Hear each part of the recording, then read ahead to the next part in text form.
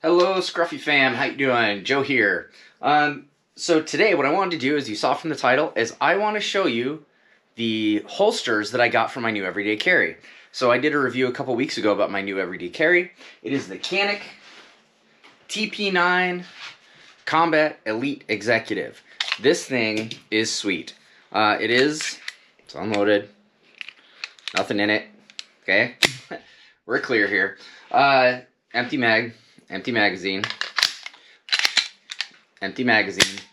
So this is my new everyday carry. And a couple people messaged me and said, why would you put all of that crap on your everyday carry?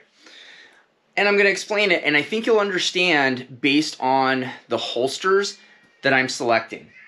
So let me start off with finding a holster for an optic and a light laser combo is not easy for the Caniks.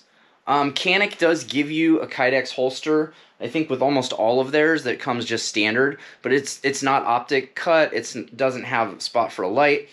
If you had a Glock, too easy. Just too easy. Everyone makes it for a Glock. But it was difficult for me to find some for Canik. I was able to find some. Reached out to some people, was able to get a hold of quite a few. And here's a couple things that I need to let you guys know.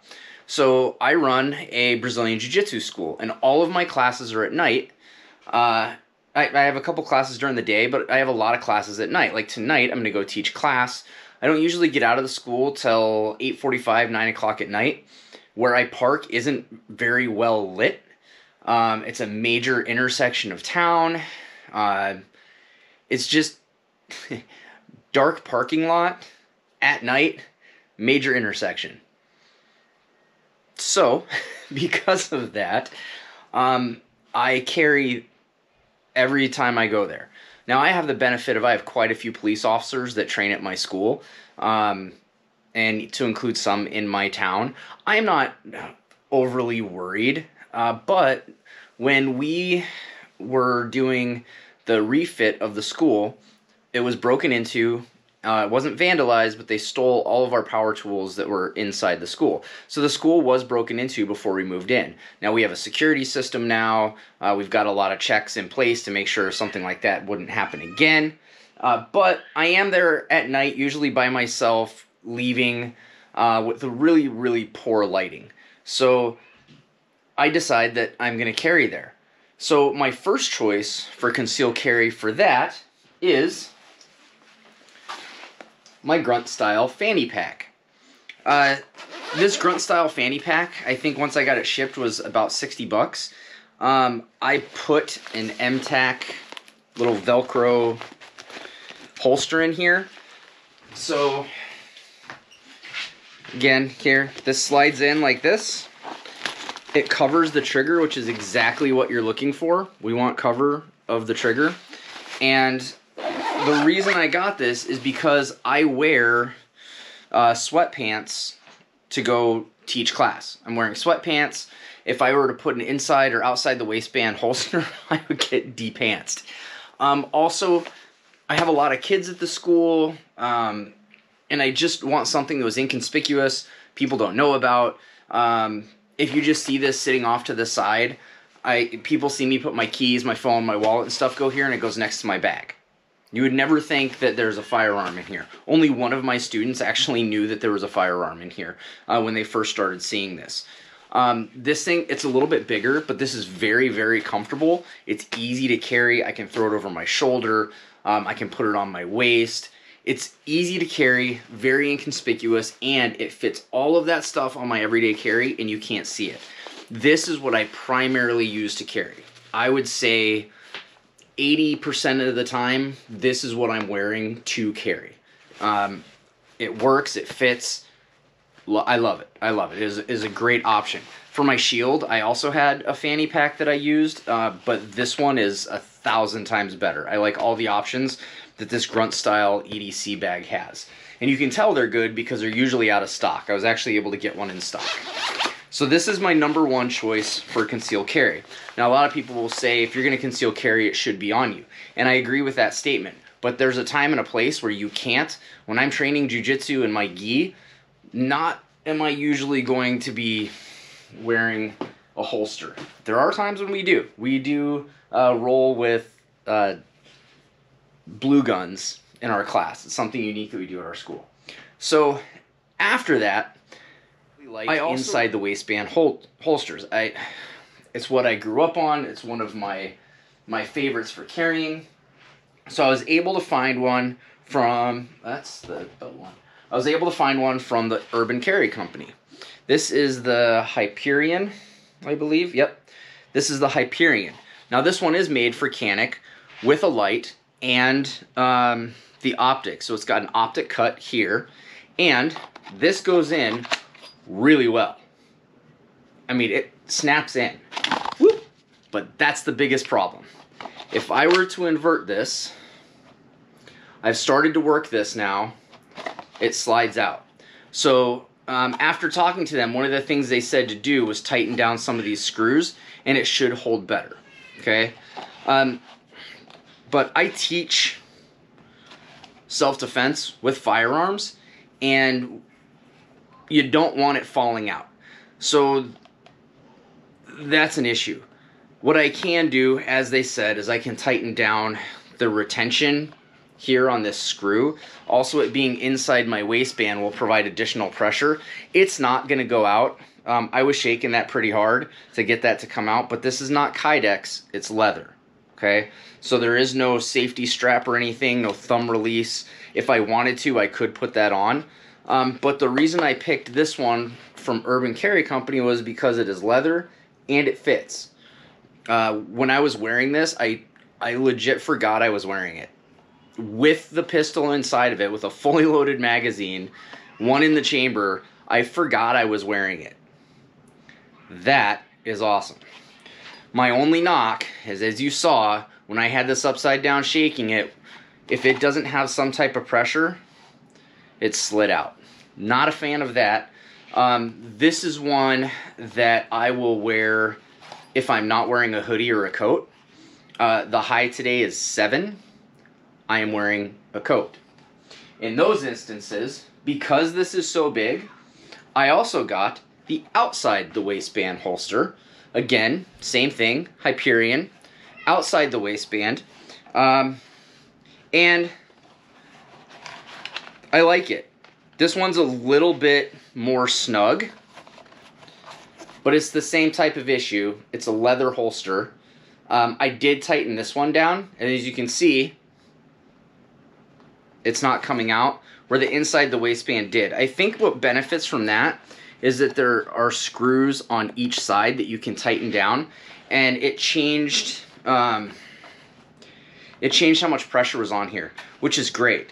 The other thing I like about this is that it's outside my waistband, and it's actually a much easier draw, and I'm not getting caught on the front sight, the optic, anything. It's a pretty smooth draw. This is one that, as my gunsmithing business takes off, and if I'm working and accepting clients and bringing people in, I will be wearing this, because in that type of environment, I am not afraid for you to see that I am carrying. So anytime I'm doing an open carry, or I'm wearing a jacket or a hoodie or additional layers that I know I'm not going to be taking off, I actually prefer to wear this one.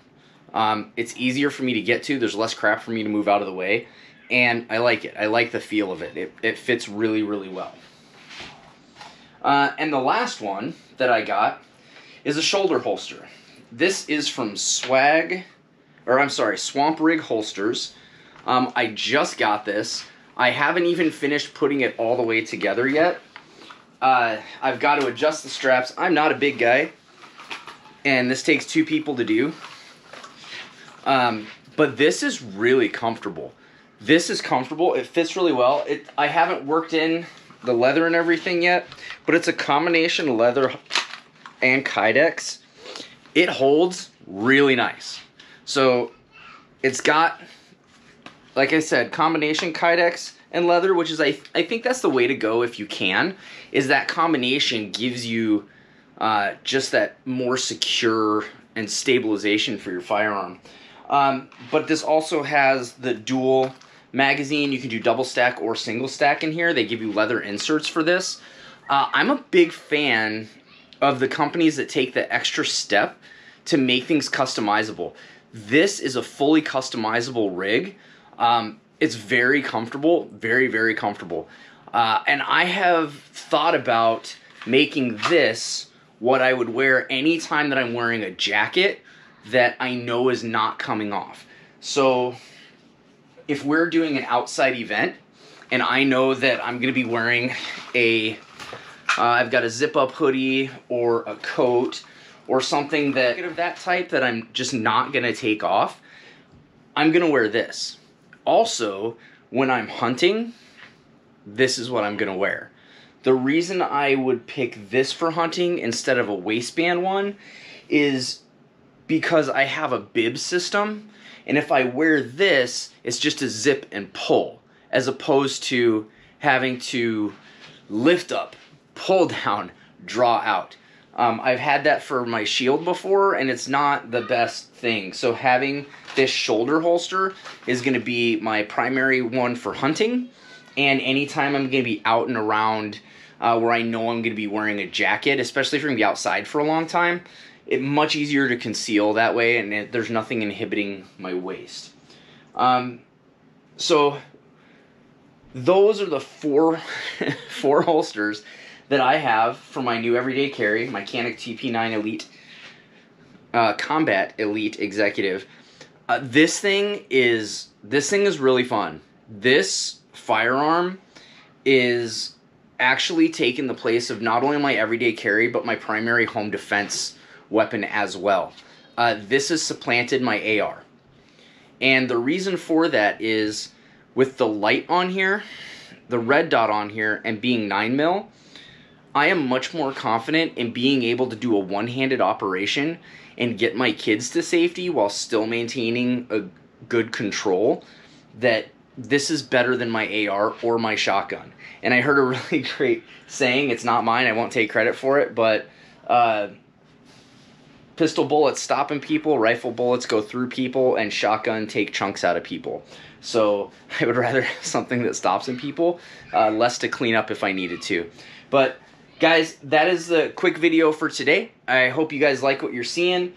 We have a really cool video coming up really soon that I am just stupid excited about.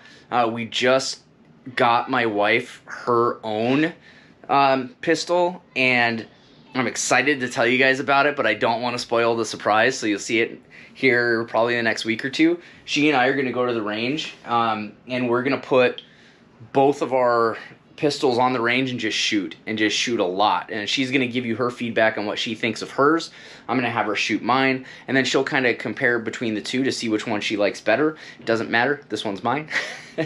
But I hope you guys enjoy this. I will put links to the websites where I got the Swamp Rig, the Urban Carry, and the Gruntstyle. So if you're interested, you can check those out. This is not sponsored by any of them.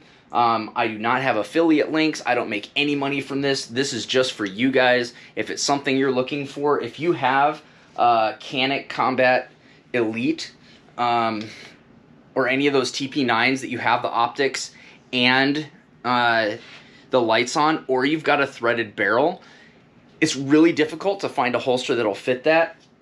These four, well, three, all have holsters that will fit optics, lights, lasers, and threaded barrels. So I hope you guys like what you're seeing. Like, subscribe, hit that bell notification. If you have any questions, please don't hesitate to comment, and we'll see you guys next time.